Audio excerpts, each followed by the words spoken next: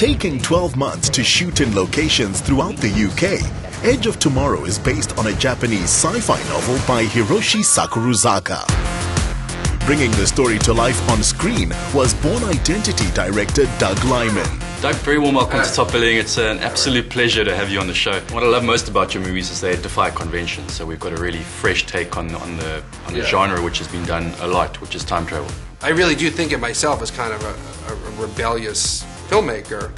And here I am making a movie with the biggest movie star in the world. There's aliens, like, probably the only way I could sleep at night was to just turn that whole thing upside down. And making Tom Cruise a coward, I mean, that must have been fun to watch him screaming on set and trying to work out how to use a gun. I mean, it was a conceptual idea, and then once we started doing it, it was like, he makes such a good coward. And not just a great coward, he makes a great, awful soldier.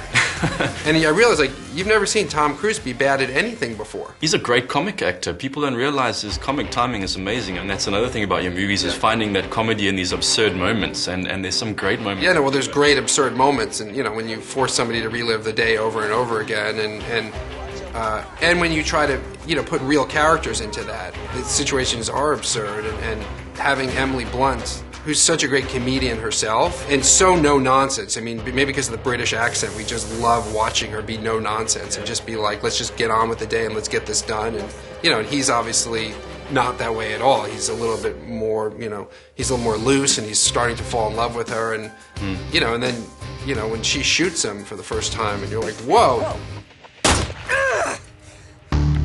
As a passionate filmmaker myself, I'd love you to tell me about being able to fly a helicopter into Trafalgar Square, having it all closed down for you. Not only that, you're behind the camera, you're operating the camera with Tom Cruise. Yeah. I mean, that's what it's all about for you, that guerrilla filmmaking where it's you, it's the camera, it's the actor. It was one of these massive endeavors where you're going to have 3 hours, and that's it. No second chances, unlike the character in the film. At the core of that, with all of that pressure, it's just the camera on my shoulder and Tom Cruise. And yeah, there's a giant sequence happening around us, but it's just me, camera, and actor, and that's my favorite kind of filmmaking. The main challenge for Golden Globe winner Emily Blunt was operating armor weighing as much as 59 kilograms. Find me when you wake up! I got to try on Tom's exosuit earlier. What did you think? I actually wanted to cry. I cried the first time I put it on, so it's alright, yeah. Really overwhelming and quite scary being strapped into that thing. Yeah. I was kind of lost for words. I mean, think of how many months you must have had to do stunts. I mean, I learnt all of the stunts without the suit on first. I did a lot of stuff on wires. It's very aerial fighting style she has. But then when you do it with a suit on, you just kind of relearn the whole thing again. And there were days of immense frustration and upset and all of that. I never cried. First day I put the suit on, I cried because I was like, I was lost for words like you. I was like, this is impossible. Like, how am I going to do this? You just sort of get used to it. The weight of it becomes more familiar. And I mean, I didn't even go out of the dock.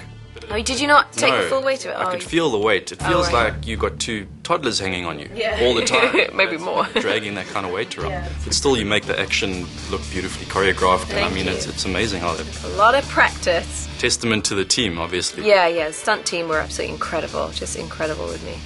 You and Tom Cruise, like, you've got such a great thing going on screen there, and Tom, like, starts out as a coward, and you coming from a small independent background, and he's this massive movie star, and it just works. You always hope that you're going to vibe with the other actor, and it's a funny thing. It's like I'm always interested in the space between two characters when they're working, and it either kind of sparkles or it doesn't. Tom is the unconventional choice for this, but it's wonderful to see him do it because yes, he's a global movie star, but he's a character actor. He's played so many different roles, so in a way he's like an indie actor on a huge scale. I usually gravitate towards smaller films just simply because the characters are better.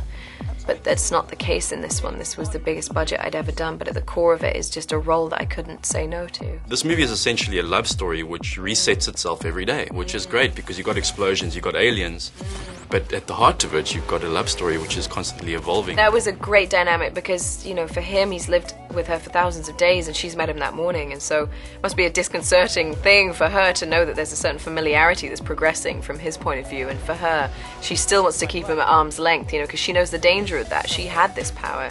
She also had those feelings for somebody that she lost over and over again. She knows how much that wears on you. It's a disarming situation for someone to be in. I think we better start over, don't you? What? And you got to keep your accent.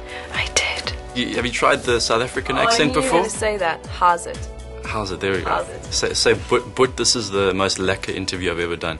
This is the most lekker interview I've ever done. There we go. It's so bad. So hard. Good South African Lekker. accent.